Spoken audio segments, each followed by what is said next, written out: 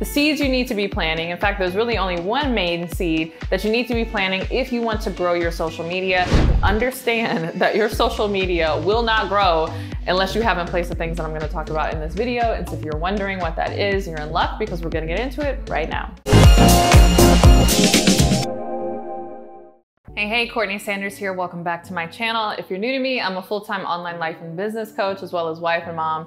I wear all the hats and do all the things. And I really built this business from scratch, like from zero followers, right? And I know that's hard to believe now because I do have a following on YouTube. I do have a following on Instagram. You know, I have tens of thousands on my email list, so I get it, right? But it kind of grinds my gears when people think that a lot of the strategies and suggestions that I provide on this video and on my YouTube channel in general only work if you're at the level that I'm at. And so one thing that I always like to remind people is don't mistake the fruit for the seeds, right? And what I mean by that is don't mistake the fruit of my life, right? The things that I'm able to have and experience now in my life and business as that I needed those things in order to get to where I am, right? I only have those things now because I planted different seeds early on. And so in today's video, I want to talk about specifically the seeds you need to be planting. In fact, there's really only one main seed that you need to be planting if you want to grow your social media. This is something that is timeless, that worked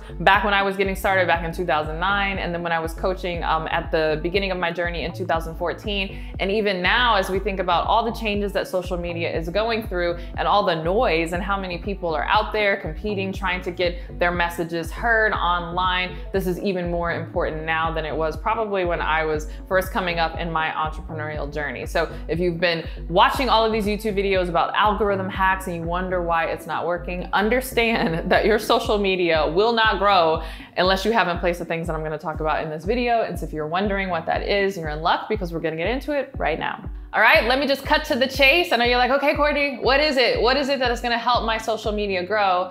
I haven't heard anybody talk about this. In fact, this is something that we go in detail in my signature program known as the Next Big Name Bootcamp, where we show coaches how to develop this so that they can attract clients.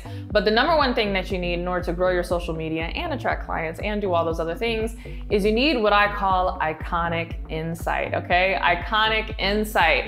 This is something that I have really built my entire business on. This is something that I hang my hat on. And it's not something, though, that I see a lot of online entrepreneurs and a lot of coaches talking about. So what is iconic insight? What do I mean when I say that? Iconic insight is specifically the wisdom that only you can give based on your own life experiences and the way that you see the world. This is so important for social media growth and for client growth and for business growth in general, is because iconic insight, particularly for coaches, industry experts, consultants, anyone who is selling their knowledge or their wisdom for a living, your iconic insight is the number one thing that will trigger word of mouth. And word of mouth is so important, even above and beyond the algorithm in today's day and age. And word of mouth is really something that I have built my business on, and something that really continues to grow my business, again, even in this age of algorithms. But what triggers word of mouth, again, is your ability to, one, have and communicate iconic insight. And so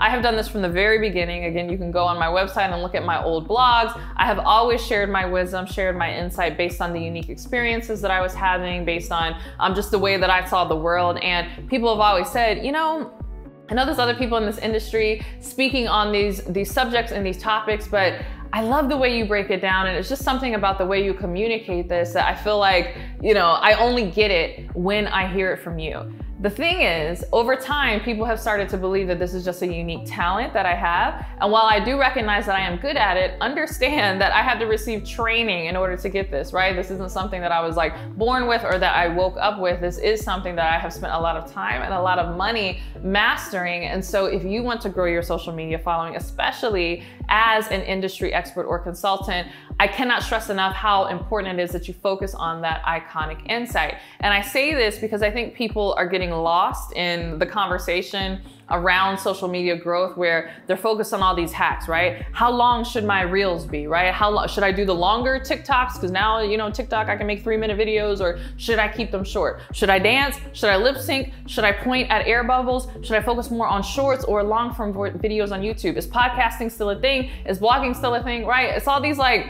tactics, right? What tactics should I be focusing on? Not realizing that at the end of the day, especially as a coach or an industry expert, people are coming to you for your unique wisdom. They are coming to you for your unique insight. And so if you cannot communicate that unique insight, or worse, you don't even have any unique insight, it is going to be very difficult to trigger that word of mouth, because what are people telling their friends about, right? Like, oh yeah, some random person that I follow online who's just like everybody else and is saying the same thing everybody else is saying. Yeah, they made a TikTok dancing post talking about the same thing everybody else is talking about. Why would anybody refer a post like that to their friends? Exactly, they wouldn't. And so this really needs to be the thing that you focus on. Forget the algorithms, forget everything else. Not saying that they can't be helpful, or like, you know, structuring your reel in such a way is not important, but I think people are mistaking what I call the pots and pans for the dish, right? Yes, there's certain kitchen equipment or certain pots and pans that will help you really create a gourmet meal. But at the end of the day, people are coming to your house, or if you're a restaurateur, they're coming to your restaurant specifically for the dish, right? Not the pots and pans that you cooked it in. And so I think all these algorithms, all of these social media tactics and strategies are really like the pots and the pans, and everybody's getting so caught up on, do I have the right Teflon pan? Do I have the right nonstick pan? Where the question is, do you have the right recipe, right? Are you making something worth eating? Are you making something that people are going to want? And again, if you were in the industry expert space, coaches, consultants, at the end of the day, you were in the wisdom business, and that is ultimately why people are coming to you. And so it's so important that you really develop that iconic insight first, and then ask yourself, okay, what's the best way that I can, you know, share this on social media, but understand that people are coming back for the insight, not, you know, the way that you dance on TikTok or whatever it is. So if you're wondering, how do you come up with iconic insight? You do this in one of two ways. The first way is you want to make sure that you have regular experiences. You want to be creating experiences in your life. I find that too many people, when they are focusing on building their business, they get chained to their laptop and they're just like, I am going to sit in this space and I'm going to bang on this keyboard. My laptop's in front of me, that's why I'm looking at it right here. And I am not going to move forward until I've done everything I need to do to, you know, build my business. I have found that some of the best things that I have done to build my business have actually been away from my home office, have actually been away from my laptop, and has been me living my life. Because when I live my life and I make sure that I have unique experiences to share, that sparks unique insight, right? I'm able to come up with wisdom, again, married with my unique perspective that only I can come up with, because only I am the one that is living this experience in real time. And so that is the whole point. And so if you're really stressed out about your business and you're like, I feel like I'm not getting clients at the level that I want to, I'm not getting the amount of followers, I would ask you, are you living enough life, right? Are you living life outside of your business so that you can experience the world, experience new things, and actually come up with unique insight so that you actually have something to share? Because just being real, there are a lot of people online who are sharing from empty cups, right? Their cup is not full themselves, and they're so stressed out about their cup not being full and by their bank accounts being empty that they are trying to give from an empty cup and nothing is there and people can see it, right? You really don't have anything interesting to share.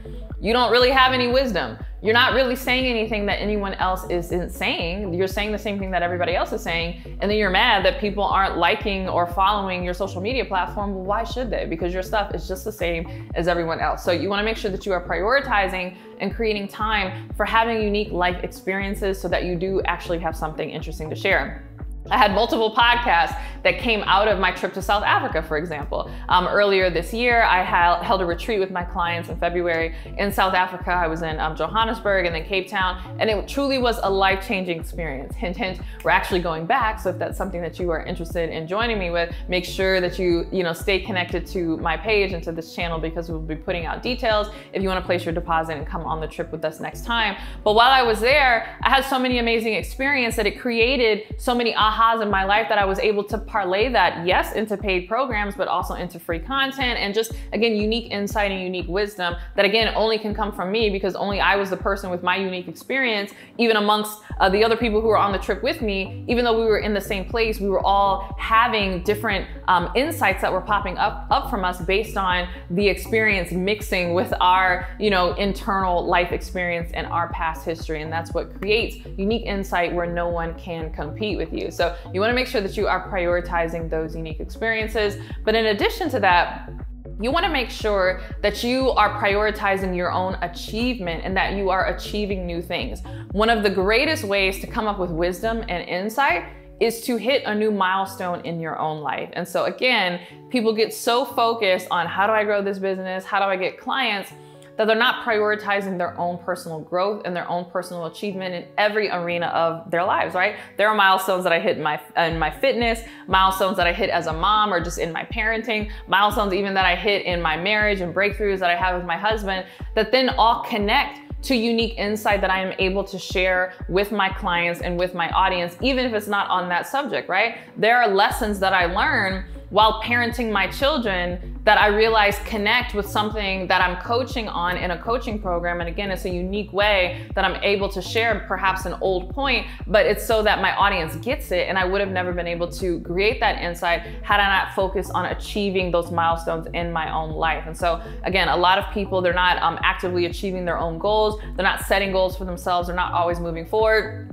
And therefore they don't have anything new to share, right? They're not creating new experiences, but they're not experiencing new levels in their own life. And so if you watch my podcast, if you're here on YouTube, or maybe you listen to my podcast, if you listen to the audio version on iTunes or Spotify, you know that I have a whole series called the CEO series, which is me sharing insight that I am gaining as I continue to hit new milestones in my business and to grow and to continue to show up as a leader, and I'm learning new things, that triggers new insights that I am able to apply to the various areas of my coaching, even non-business coaching, right? Because I am a certified life coach as well. And so there's life coaching that I am able to offer. And so oftentimes these new experiences that I'm having in my business contribute to the insight that I'm able to share from the coaching side as well. So again, make sure that you are experiencing life, but make sure that you are experiencing new levels of life by making sure that you are achieving new things in your life and business. All right, hopefully this video was eye-opening to you and is giving you permission to stop chasing the algorithms. If anything that I said resonated with you, particularly this idea that you need to make sure that you are achieving things consistently in your life so that you do have new insight to share, I highly recommend that you join my program, No Excuses Woman. This is actually a reboot of my first ever signature program that really put me on the map in life coaching. It was my 21-day self-discipline challenge, and I have since rebooted it now that I have new insight. When I first created the 21-day self-discipline challenge, I wasn't a mom. I don't even know, was I married, or I might have been newly married, but I was in my late 20s. I was at a completely different space in my life. And so now that I have grown in wisdom, I have repackaged this and really added new wisdom into this. And so this is my program that is not only going to show you how to be disciplined as you work towards achieving your goals, but it's going to give you my goal setting process and how I'm able to constantly make sure that I am upping the ante in my own life and achieving things so that I do have that insight and that wisdom to share. So if you're feeling a little stuck and you're like, you know what, I need to start working on some personal goals and achieving the next level in my own life so that I can coach others to do the same, I highly recommend that you join this No Excuses Woman program. You can learn all about it by clicking the link in the description box below. All right, thanks so much for watching this video. If you loved it, don't forget to give it a thumbs up and subscribe. And if you can't wait for my next video, make sure that you are subscribed to my podcast, The Courtney Sanders Show, on both iTunes and Spotify. And if you can't wait for my next YouTube video or my next podcast episode, make sure that you are following me on Instagram. It's CourtneyLSanders on Instagram. And with that, I'll see you in the next video. Bye.